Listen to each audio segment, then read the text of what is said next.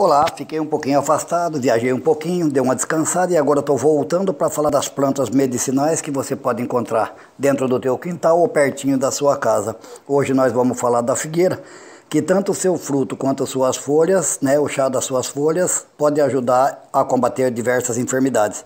Primeiro, vamos dizer que previne o diabetes, porque reduz os triglicerídeos, ajuda a baixar o índice glicêmico e suas fibras solúveis ajuda a reduzir o índice de glicose de outros alimentos. Ajuda no emagrecimento porque tem poucas calorias e também sacia por um bom tempo, evitando o consumo de outros alimentos mais calóricos.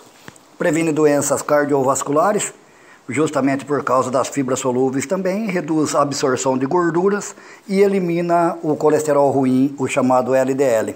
Ajuda no controle da pressão arterial, porque tem ação diurética e tem alta concentração de potássio e baixa concentração de sódio.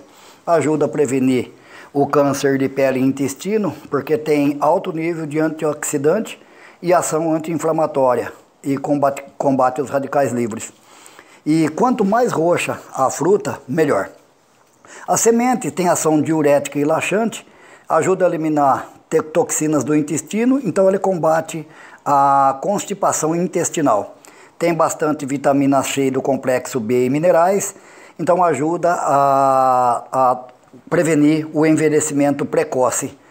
E também ajuda na saúde óssea, porque tem bastante vitamina K, então fortalece os olhos e previne fraturas. Mais dica? Me segue aqui no meu canal aqui no YouTube.